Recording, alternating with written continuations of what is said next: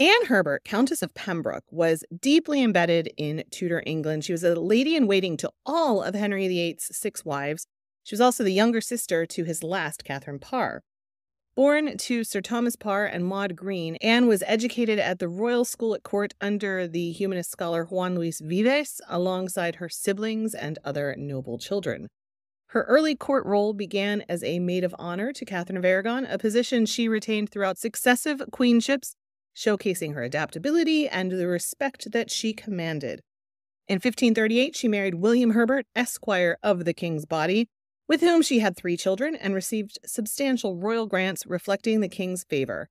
Her life was intertwined with significant Tudor events, from royal baptisms and funerals to her sister Catherine's marriage to Henry VIII. Her later years saw her husband elevated to Earl of Pembroke, enhancing her status and influence until her death in 1552.